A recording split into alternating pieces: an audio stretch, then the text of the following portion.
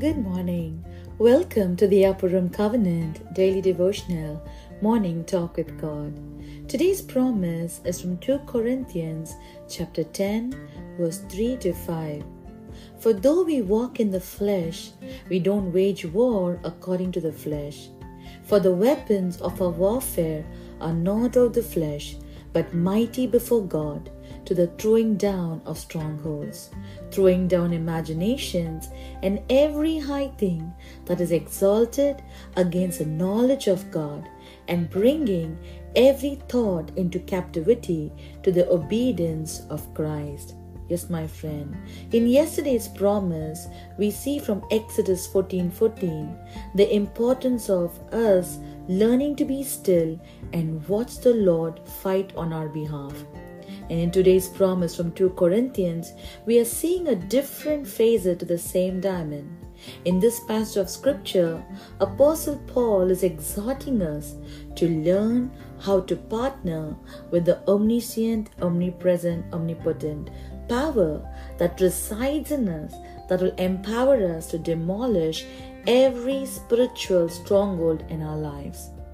Paul clearly reminds us that we do not wage warfare like the world does, my friend. We have the power of the living God in us that is mighty to save. Our part in this battle is to bring into captivity every thought that oppresses the knowledge of God. But just like I said yesterday, we need to understand that we cannot do this in our own strength, for the battle is the Lord's.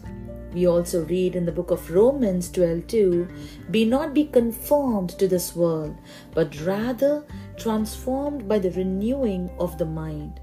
Our carnal thought life will never be in agreement with the mind of Christ, beloved.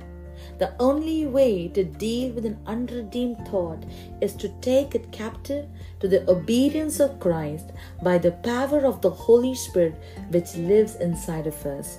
So the next time when a negative thought or a condemning thought or self-centered, a carnal thought comes into your mind, be encouraged to know that God has given you power by His Spirit to take that thought and make it come into submission to the Lordship of Jesus Christ.